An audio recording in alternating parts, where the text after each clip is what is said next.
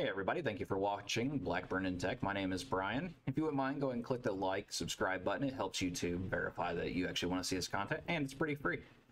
So, that being said, we've started this journey on setting up a firewall, a FortiGate firewall, and having one admin account's cool, especially if it's just like you or I running this. It's no big deal, right? But maybe we have multiple administrators, and I want to be able to see who did what change, who broke what. Or maybe I want to limit something. Maybe I have a junior network admin or somebody that I want to teach on how to do something, but I don't want to give them full control over my firewall. Well, let's jump in over on the screen and let's take a look and see on how this is set up. All right, so over here, we're just going to go ahead and log into our trusty firewall. We'll go ahead and skip that for now. And I don't like this little welcome box that often, but that's a personal preference. So let's come over here and we'll go down to System, Administrators. So currently the only one we have is this admin user here, and this is the one where we've been using to log in and make all these changes. This is the default admin. Like I said, that's like the super admin. Let me go jump back over here. So that's kind of like your super admin. It's your root account, if you will, your administrator account in Windows. That's like the King Kong of your network. The nice part is if you want to, you can change the username on there. That's one thing FortiGate lets us do. But we can. It's easier just to create another user that has that same kind of permissions. So over here, we'll come over here and click this create new. Now we'll see administrator, REST API administrator. That's a different type of administrator, actually. It's pretty interesting. And SSO stands for single sign-on administrator. Currently, we're just creating just a regular administrator. And then what username do I want? I'm going to call this guy Bob, because Bob's our typical admin. And he's a local user, right? And we could set up, if we had other settings here, we could. Password.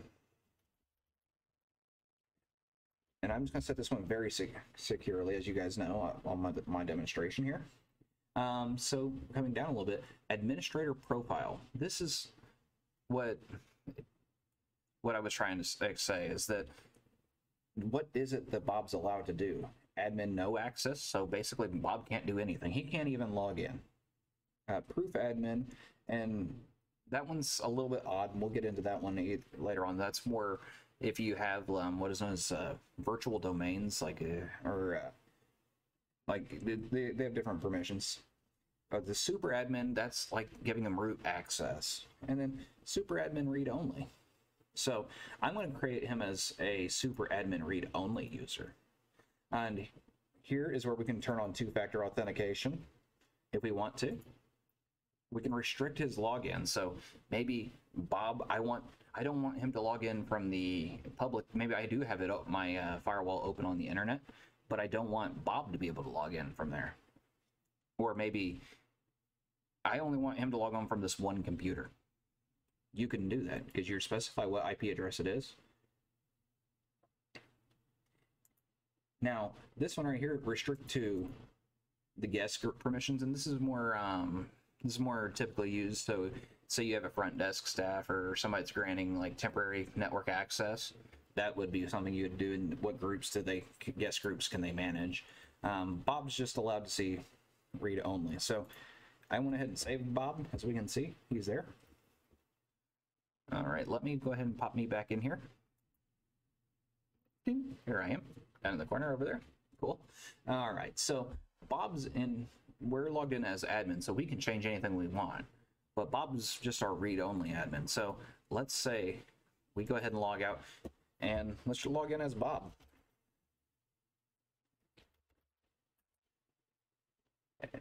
And now Bob will have an option to set up his own dashboards and stuff. He can make his own dashboards look nice if he wants. That's something cool he can do. We'll also watch this introduction video, but can he make any change? He can't make changes on my network, right?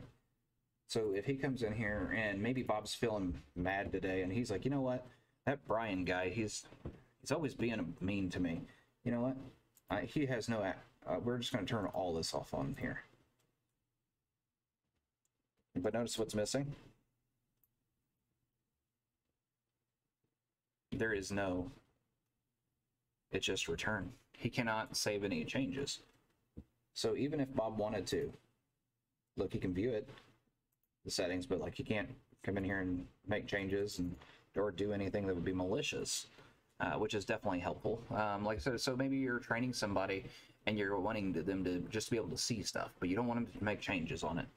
Now, let's log back in as the admin account, because that's pretty cool, right? To be honest with you, that's pretty cool, being able to say, yeah, you can either do stuff or you can't do stuff, but what if I want them to be able to do certain things, but not everything?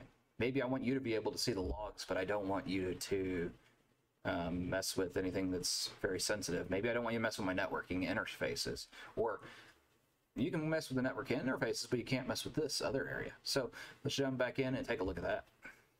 All right, so over here, we're going to go ahead and log back in as admin. Oh, my computer decided to type random characters again. All right. So from here, let's go ahead and go back under our system, but not just under administrators here. We're going to go under admin profiles. And so we have these two profiles that are already created by default. Let's create our own. And we're going to say this, let's see, new IT staff.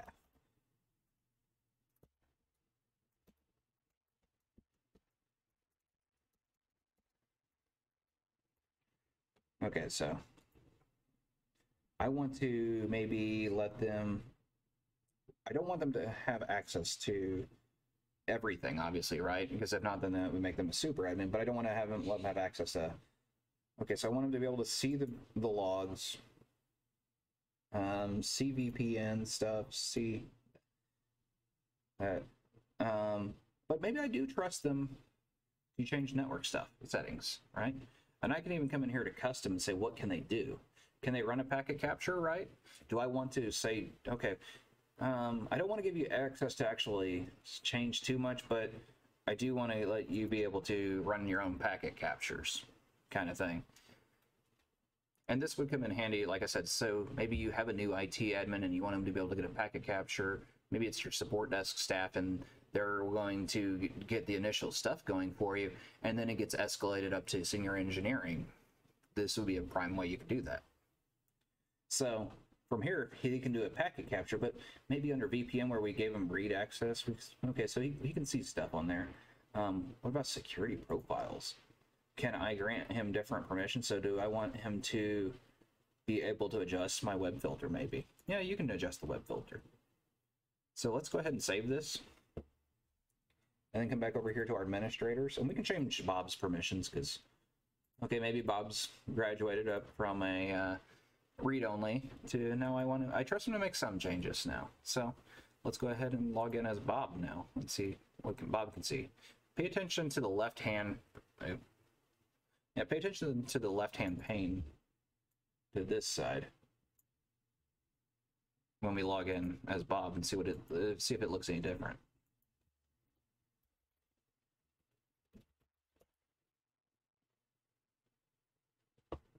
Notice on there, it looks like there's a little bit less stuff that Bob can do. Let me go ahead and get me out of the way real quick. All right, so Bob doesn't have access to our firewall policies now, but remember we said he can do, under the network, he can do a packet capture. So he can come in here and run a packet capture if he wants. But he can't come in and make changes on my network interfaces, right? Security profiles, I said he can access my web filter settings, so cool, he can come in here and maybe he's just feeling, we're just gonna go ahead and just change some stuff just for fun. Okay, maybe rated R contents allowed. So he comes in here and does this and presses OK. Bob just made a change on my network, right? So this is where the power of being able to have multiple administrators come into play. We just made a change as Bob on our network.